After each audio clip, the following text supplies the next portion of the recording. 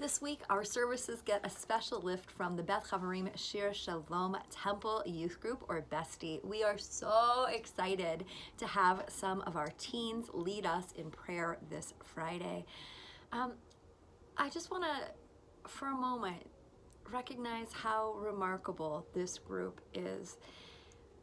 For all of us, we had to change this year, and to maintain a youth group, to maintain a community online when you are trying to figure out how to do school and how to do family and how to do all of those things and be a teenager all at the same time, it's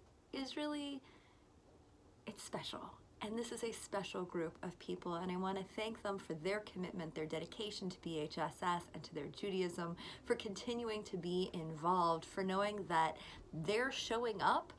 is the reason that BHSSTY happens, and for the guidance of our youth group directors, Rebecca Berger and Sam Spencer, who figured out how to make online exciting and fun and interesting and engaging for all of the youth who've been involved this year and who will lead us in prayer and show us their dedication to our community and to their Judaism as well.